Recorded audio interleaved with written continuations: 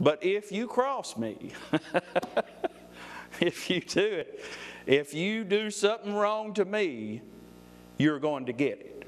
You'll hear it from me. Well, folks, that's not the love of God.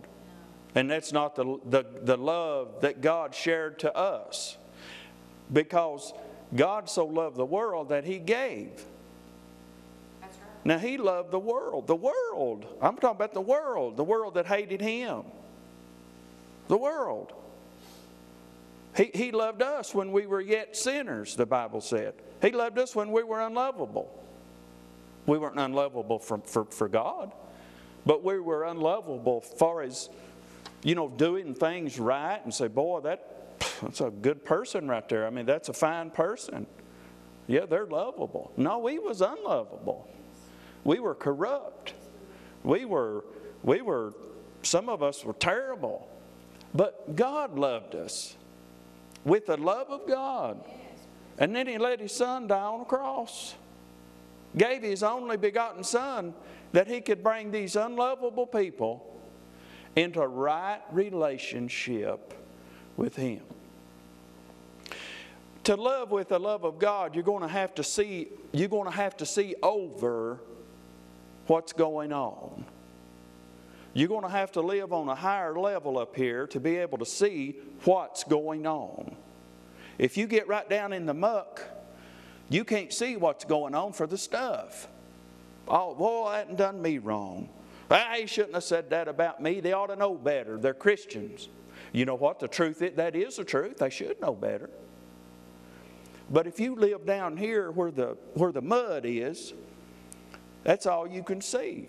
Well, they shouldn't have done that, and they shouldn't have done this, and blah, blah, blah. But if you'll rise up here a little higher where the real love of God is, you'll be able to see over all those things. That's just like God did. All the hate of mankind toward God, all the hate, all the stuff that the condition that people were in, the fallen state of man, He looked over all that and said, I love humanity. I love them. Are they lovable? No. No. Did they do anything at all worth being loved? No. Not a thing in the world. Not a thing. Some may have done something, but it doesn't matter. So God looked above all this stuff, all this thing, all the state of humanity and said, I love them. This is my creation. And I love them. And he gave Jesus. He so loved us that He gave. Now that kind of love, the love of God is what's been shed abroad in our hearts by the Holy Ghost. See, this is something that people may not understand. You experienced it when you got born again. You were able for the first time to love with a real love that people didn't have to love you back. You were able to love them. And it wasn't dependent on how they treated you, what they did to you. It didn't have nothing to do with it. They could be good people, bad people.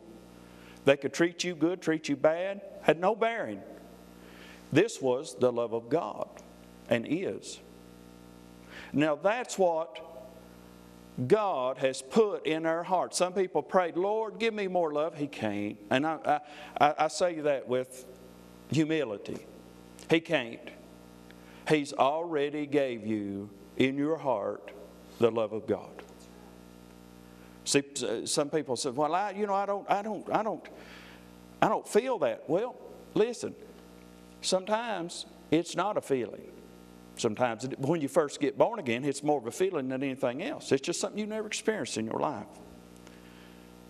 And if you'll think back, you can remember that. If Jesus come into your heart, I guarantee you'll remember that.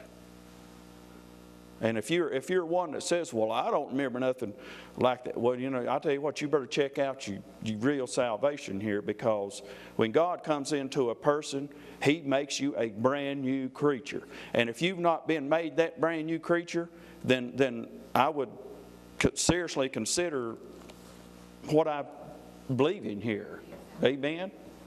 Amen?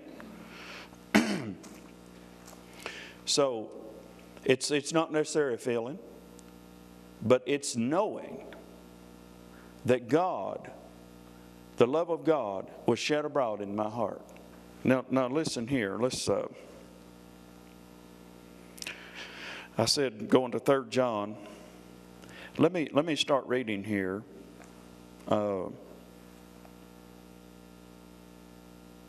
Verse 13, it says, "Marvel not, my brethren, if the world hates you." All right? The world hates you. Marvel not, he said. We know, verse 14, we know that we have passed from death unto life, because we love the brethren. He that loveth not his brother abideth in death.